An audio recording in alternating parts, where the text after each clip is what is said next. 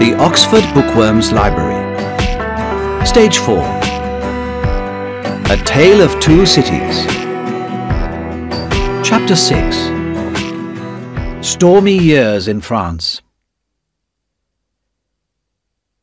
In Monsieur Defarge's wine shop in Saint-Antoine, customers came and went all the time. They came to drink the thin, rough wine, but more often they came to listen and to talk and to wait for news. One day there were more customers than usual. Defarge had been away for 3 days, and when he returned that morning, he brought a stranger with him, a man who repaired roads.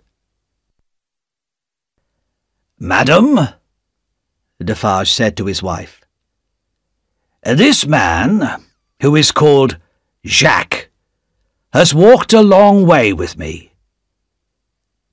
One customer got up and went out. "This mender of roads," continued Defarge, "who is called Jacques, is a good man. Give him something to drink." A second man got up and went out. The man who repaired roads sat down and drank. A third man got up and went out. "Have you finished, my friend?" said Defarge. "Then come and see the room I promised you." They went upstairs to the room where Dr. Manette had sat making shoes. The 3 men who had left the wine shop were waiting. Defarge spoke to them. "No names. You are Jacques 1, Jacques 2, and Jacques 3. I am Jacques 4. This is Jacques 5. He brings us news of our poor friend Gaspard, whose child was killed by the Marquis's coach a year ago." "I first saw Gaspard," said Jacques 5, "holding on under the Marquis's coach as it drove into our village. He ran away. But that night the Marquis was murdered. Gaspard disappeared and was only caught a few weeks ago. The soldiers brought him into the village and hanged him. And they have left his body hanging in the village square, where the women go to fetch water and our children play." When Jacques 5 had left them, Jacques 1 said to his friends, "What do you say? Shall we put their names on the list?" "Yes, all of them. The castle and all of the family of Evrémonde." "Is the list safe?" asked Jacques 2. "Yes, my friend," said Defarge. "My wife remembers everything. But more than that, every name is carefully knitted into her work. Nothing can be forgotten." A few days later, Defarge reported to his wife some news from his friend, Jacques, in the police. "A new spy has been sent to Saint-Antoine. His name is Barsad, John Barsad. He's English." "What does he look like? Do we know?" "He's about 40 years old, quite tall, black hair, thin face," said Defarge. "Good," said his wife. "I'll put him on the list tomorrow. But you seem tired tonight, and sad." "Well," said Defarge, "it is a long time." "It takes time to prepare for change. The crimes against the people of France cannot be revenged in a day." "But we may not live to see the end." "Even if that happens," replied Madame Defarge, "we shall help it to come. but I believe that we shall see the day of our revenge against these hated noblemen." The next day, a stranger came into the wine shop. At once, Madame Defarge picked up a rose from the table and put it in her hair. As soon as they saw this, the customers stopped talking, and one by one, without hurrying, left the wine shop. "Good day, madame," said the stranger. "Good day, monsieur," said Madame Defarge. But to herself she said, "About 40 years old, tall, black hair, thin face. Yes, I know who you are, Mr. John Barsad." "Is business good?" asked the stranger. "Business is bad. The people are so poor." Madame Defarge looked over to the door. "Ah, here is my husband." "Good day, Jacques," said the spy. "You're wrong," said Defarge, staring at him. "That's not my name. I am Ernest Defarge." "It's all the same," said the spy easily. "I remember something about you, Monsieur Defarge. You took care of Dr. Manette when he came out of the Bastille." "That's true," said Defarge. "Have you heard much from Dr. Manette and his daughter? They're in England now." "No, not for a long time." "She was married recently. Not to an Englishman, but to a Frenchman. It's quite interesting when you remember poor Gaspard. Miss Manette has married the nephew of the Marquis that Gaspard killed. Her new husband is really the new Marquis, but he prefers to live unknown in England. He's not a Marquis there, just Mr. Charles Darnay." Monsieur Defarge was not happy at this news. When the spy had gone, he said to his wife, "Can it be true? If it is, I hope that Miss Manette keeps her husband away from France." "Who knows what will happen?" replied Madame Defarge. "I only know that the name of Evrémonde is in my list, and for good reason." She went on calmly knitting, adding name after name to her list of the enemies of the people. Time passed, and Madame Defarge still knitted. The women of Saint-Antoine also knitted, and the thin, hungry faces of Jacques and his brothers became darker and angrier. The noise of the coming storm in Paris was growing louder. It began one summer day in the streets of Saint-Antoine, around Defarge's wine shop, with a great crowd of people. A crowd who carried guns, knives, sticks, even stones, anything that could be a weapon. An angry crowd who shouted and screamed, who were ready to fight and to die in battle. "Friends and citizens," shouted Defarge, "we are ready! To the Bastille!" The crowd began to move, like the waves of the sea. "Follow me, women!" cried Madame Defarge.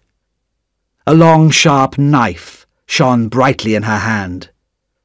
"We can kill as well as any man!" The living sea of angry people ran through Saint-Antoine to the Bastille, and soon the hated prison was ringing with the noise of battle. Fire and smoke climbed up the high stone walls, and the thunder of the guns echoed through the city. 4 terrible and violent hours. Then a white flag appeared above the walls, and the gates were opened. The Bastille had been taken by the people of Paris. Soon the crowds were inside the building itself, and shouting, "Free the prisoners!" But Defarge put his strong hand on the shoulder of one of the soldiers. "Show me the North Tower. Take me to 105 North Tower. Quickly!" "Follow me," said the frightened man. And Defarge and Jacques 3 went with him through the dark prison, past heavy closed doors, up stone stairs, until they came to a low door. It was a small room, with dark stone walls, and only one very small window, too high for anyone to look out. Defarge looked carefully along the walls. "There! Look there, Jacques 3!" he cried. "A.M., whispered Jacques. "A.M. Alexandre Manette," said Defarge softly. "Let us go now." But before they left, they searched the room and the furniture very carefully, looking for small hiding places. Then they returned to the crowds below. The Bastille and its officers were now in the hands of the people, and the people wanted revenge and blood. "At last, it has begun, my dear," said Defarge to his wife. It was the 14th of July, 1789. In the village where the Marquis had lived, and where Gaspard had died, life was hard. Everything was old and tired and broken down. The people, the land, the houses, the animals. In the past, everything and everybody had had to work for the Marquis, and he had given nothing in return.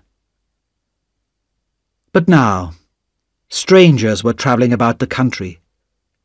Strangers who were poor like the people, but who talked about new ideas, ideas which had started in Paris and were now running like fire across the country. The road mender, who had brought the news of Gaspard to Paris, still worked repairing the roads. One day, a stranger came to him as he worked on the road outside the village. "Jacques?" said the stranger. He shook the road mender's hand, and turned to look at the Marquis's castle on the hill. "It's tonight, Jacques," he went on quietly. "The others will meet me here." It was very dark that night, and the wind was strong. No one saw the 4 men who came quietly to the castle and said nothing. But soon the castle itself could be seen in the dark sky. The windows became bright. Smoke and yellow flames climbed into the sky. Monsieur Gabelle called loudly for help, but the people in the village watched and did nothing to save the castle where the Marquis had lived. Chapter 7. A Call for Help. The troubles in France continued. The citizens of France had fought to win power, and now they used it. Castles were burned, laws were changed, and the rich and powerful nobles died, their heads cut off by that terrible new machine of death, the guillotine.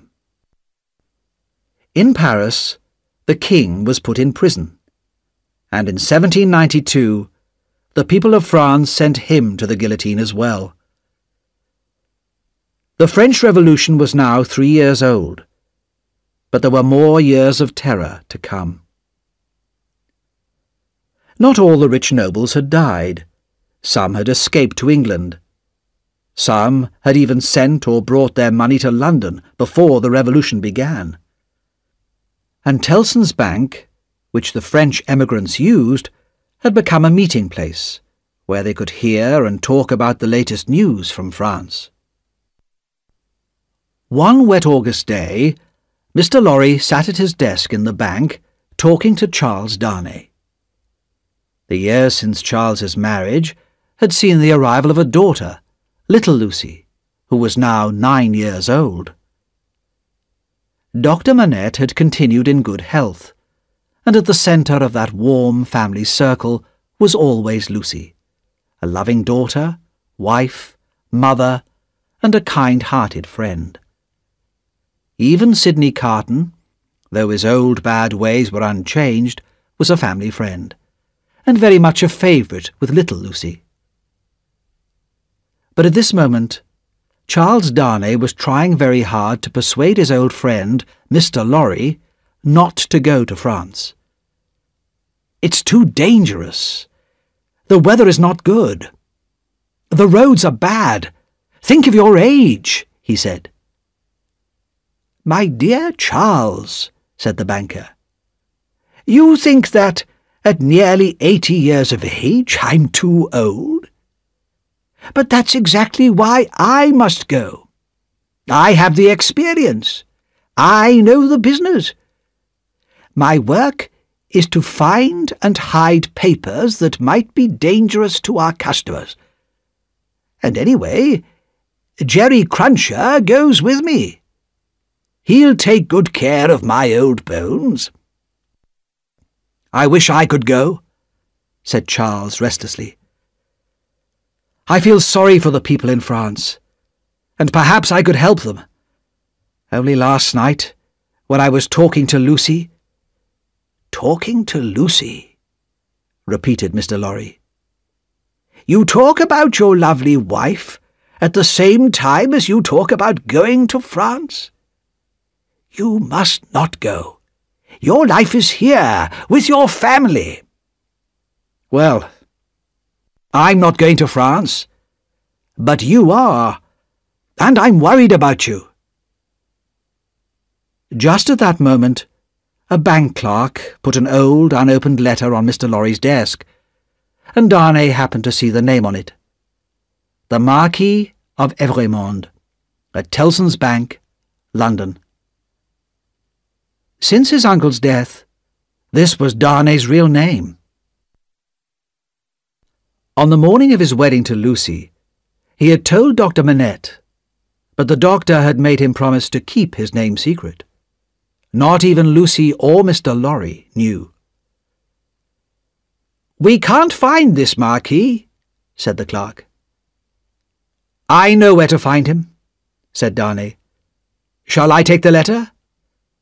"That would be very kind," said Mr. Lorry.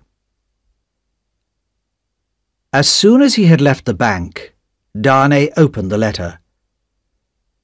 It was from Monsieur Gabelle, who had been arrested and taken to Paris. "Monsieur wants the Marquis. I am in prison, and I may lose my life because I worked for a landowner who has left France.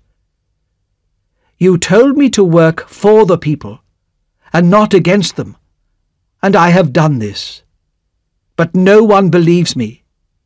They say only that I worked for an emigrant, and where is that emigrant? Oh, monsieur, please help me, I beg you." This cry for help made Darnay very unhappy. After the death of the Marquis, he had told Gabelle to do his best for the people. But now Gabelle was in prison, just because he was employed by a nobleman. It was clear to Darnay that he must go to Paris.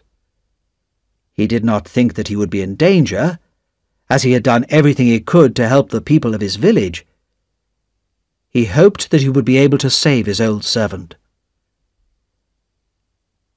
That night, Charles Darnay sat up late, writing 2 letters. One was to his wife, Lucy. The other was to her father, Dr. Manette. He told them where he had gone and why, and he promised that he would write to them from France.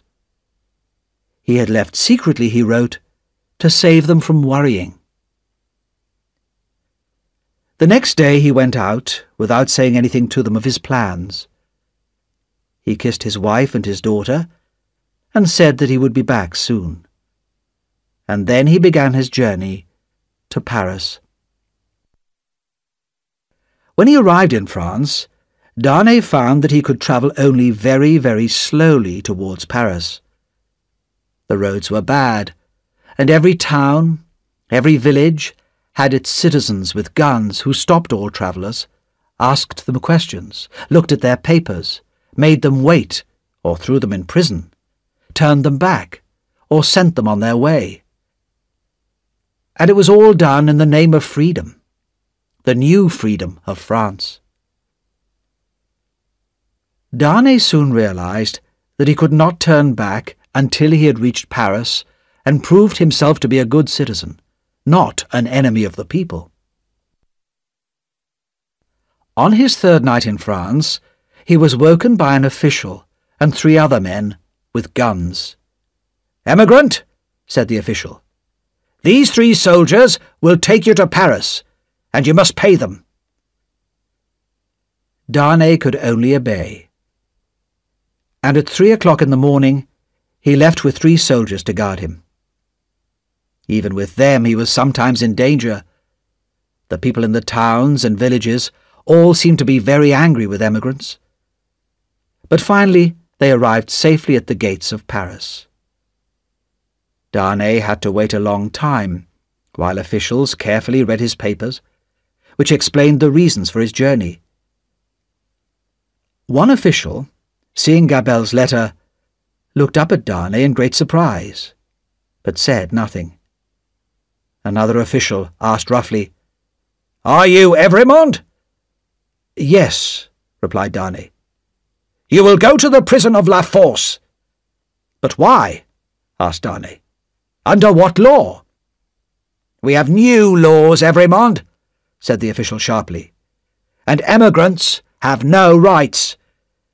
You will be held in secret. Take him away." As Darnay left, the first official said quietly to him, "Are you the man who married the daughter of Dr. Manette?" "Yes," replied Darnay in surprise. "My name is Defarge, and I have a wine shop in Saint-Antoine.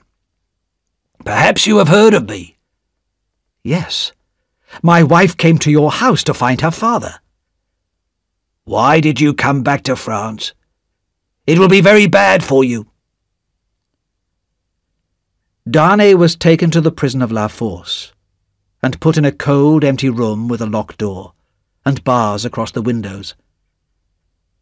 He thought of Dr. Manette and his many years alone forgotten in the Bastille. "Now I, too, have been buried alive," he thought.